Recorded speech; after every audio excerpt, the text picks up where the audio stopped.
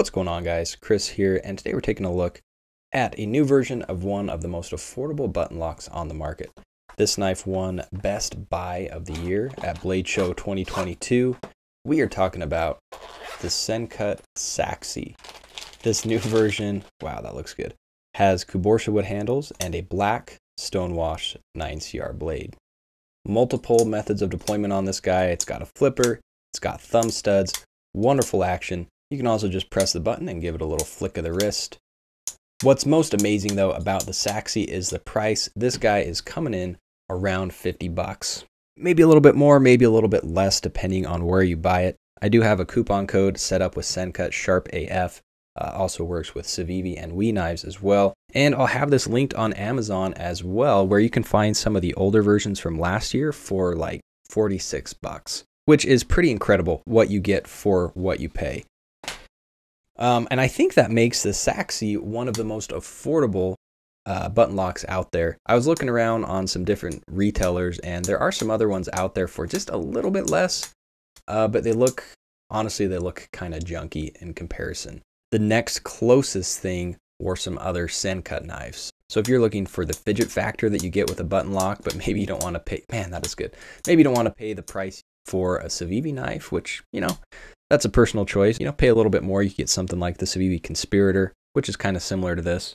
Definitely check out Sencut. This Kuborsha wood handle just came out, I think, within the past week or so, and it looks like there's another new version with black, is that G10? Yeah, black G10 with a satin finish blade. You can also find some other color G10 or JG10, micarta. Here it is up against the Civivi Cubit, which I also highly recommend. And here we have the Civivi Elementum button lock number 2. So it is a little bit larger than these guys, coming in with a blade length of about 3.5 inches, cutting edge just a little bit more than 3.25. Close length looking about 4.25. Let's throw in one more. There is the Benchmade Bug Out and the NAFS Lander.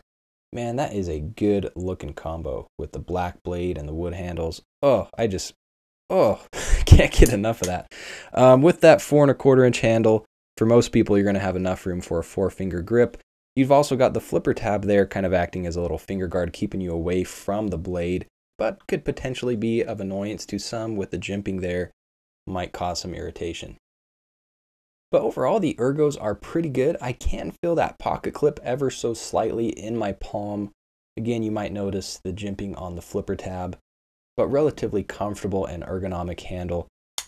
Oh, the action on this is incredible. This is definitely not an action I'm used to seeing on a $50 knife. Even compared to like $60, $70, $80 knives, it performs just as well. Really nice detent and a button lock that's easy to actuate and functions as expected. Nice drop point blade with a swedge. Stock thickness of about 3 millimeters. Looks like my batteries are dying. 0.12 inches. And it is kind of a taller blade and ends up getting nice and thin behind that edge. And I'm thinking this is going to just be a very nice slicer. Almost kind of a thumb ramp right there with some jimping up to the thumb studs. And the factory edge is not bad. The action on the Saxi is really, really nice, especially for the price.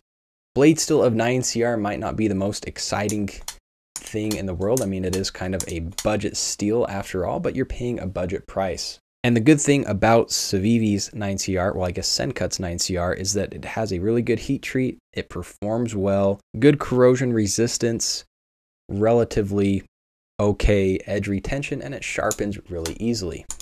The detent is pretty much perfect. I mean, right about where I would want it. All the deployment methods work really well. You can light switch, obviously, is going to work good, but you can even push button that flipper tab. Thumb studs, great for reverse flick or a thumb flick, and I like the amount of distance you have between the handle and the thumb stud, so it is very easy to reverse flick or thumb flick. And being a button lock on bearings, that blade is just going to fall shut.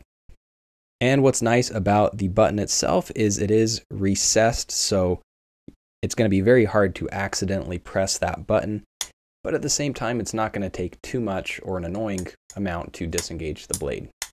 Pretty much perfect all around. There is just a tiny bit of button stick, but it's actually already gotten better after just fidgeting with it the past few minutes. And no issues there on kind of a light to medium spine whack test.